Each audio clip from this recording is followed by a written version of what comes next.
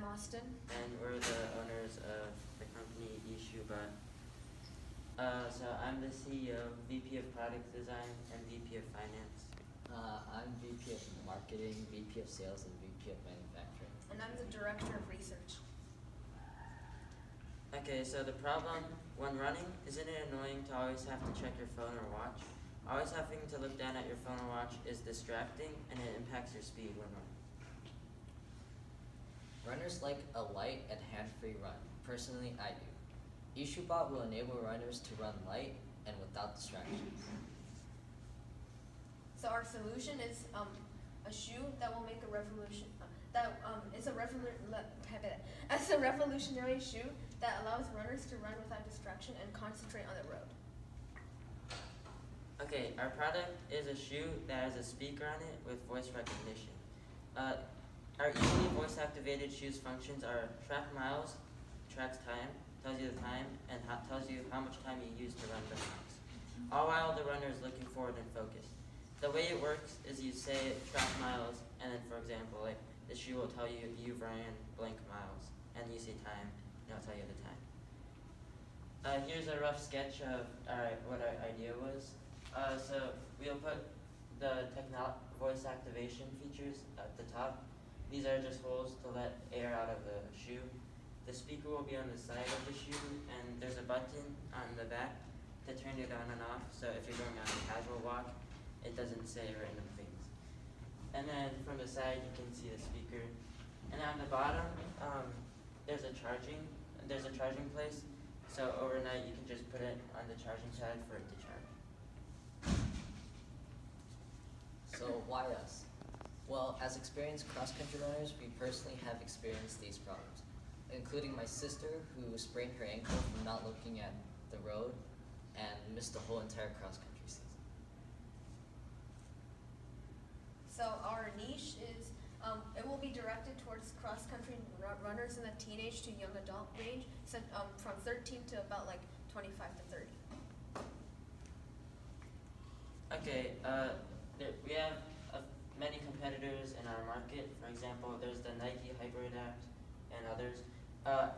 The difference between us and others is that we have high-tech integration, and some are much more expensive. For example, the Nike HyperAdapt comes at an astounding price of $700, while the only function it has is that it has self-lacing shoelaces. Others, such as the Adidas one, are much more affordable than our product, but their technology is much worse. The Adidas one, all it does is it makes your foot more comfortable with heat. So there's about 55.9 million people in the US that run. Our goal is to capture 0.01% of that market, which is basically 55,900 runners. We also surveyed our cross-country team, and all of them carried a watch or a phone while running. Which shows big opportunity. So our marketing plan is we will advertise on running or cross-country websites with a majority age groups, as I said, 13 to like 25 or 30. And we'll also advertise on Facebook and other social media websites, and as well as local running events and races by using flyers and posters.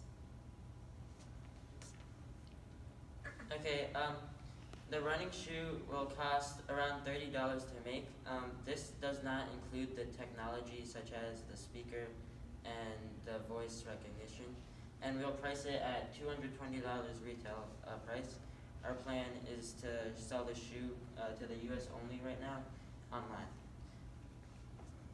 So this is our financial projections. So as you can see, it's 2018, 2019, and 2020. These are all 4 quarters. So basically, the first quarter would be like from January to March, and the second like from April to June and stuff like that.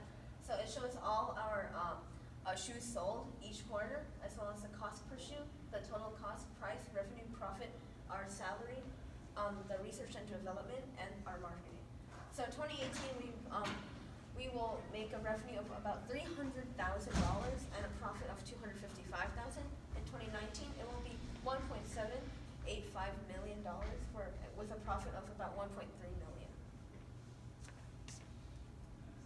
So we We are looking for an investment of $100,000 for R&D and manufacturing. We'll hire a tech team to make the speech recognition and speakers. We'll also start a Kickstarter campaign for our shoe. Yeah, this is where the technology comes in after we manufacture the running shoes itself. And when we include the technology, it will cost about $60 to $65 to make. Yeah. Our team at Eshoebot thanks you for listening, and we'd like to answer any questions you may have.